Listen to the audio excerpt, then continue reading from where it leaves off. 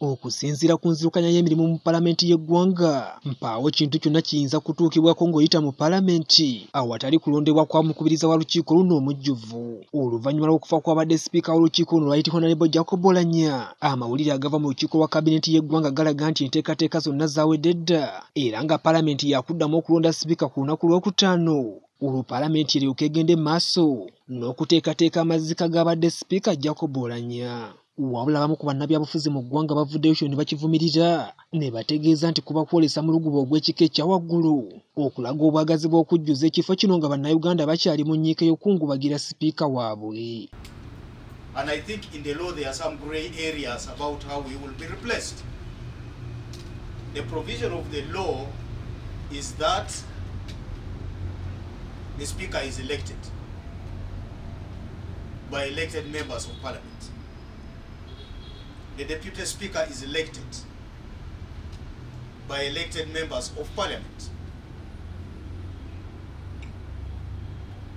The procedure of election for us is unclear to us in the event that the speaker dies in the chair. Okusinziira ku ssenkaggale w'ekibiina kya FDC n'abakulembeze abalala mu kibiina kino bategeereza nti nga palamenti webadde yalekebwa okuddukanya emirimu nga sipiika ono mulwadde ne mu kaseera kano kye kyalikoleddwa mu kumaliriza emikolo egy'okumuwerekera so si kudda mu kweyagaliza bifo ng'enteekateeka we ziri. Singa azuukira kati tebakubaganya birowoozo ku musika nga temunnaziika, eyo si nkola yaffe ya wano. Byalanse kulaga abantu we bulijja asabirira obanga bulijja afiranga nti musajja afe ekifo kitwale naawe ojja kufa kuba abitulaze ne bwoba olina ssente okola ki ofa, ne bwoba olina ki ofa, ne bwoba oli wa myaka meka okola ki.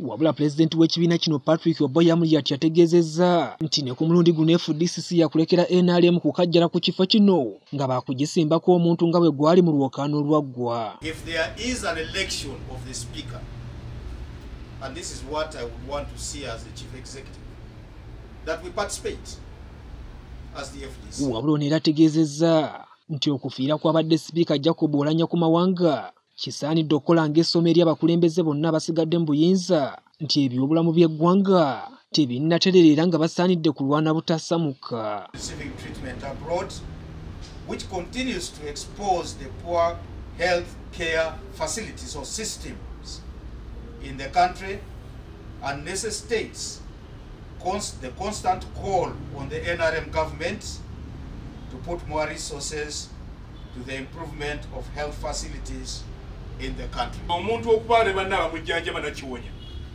kati wobanga oli wala nga bano tebajja kukulabako n'ekyo kikumala amaanyi n'olaba nga naawe oyinza okufa nti kyali badde ekirowooza nti abalina obuyinza abakutte ssente zaffe bongere ssente okuziteeka ennyo mu byobulamu. Disani Kyeswa, Dream TV amakungunte.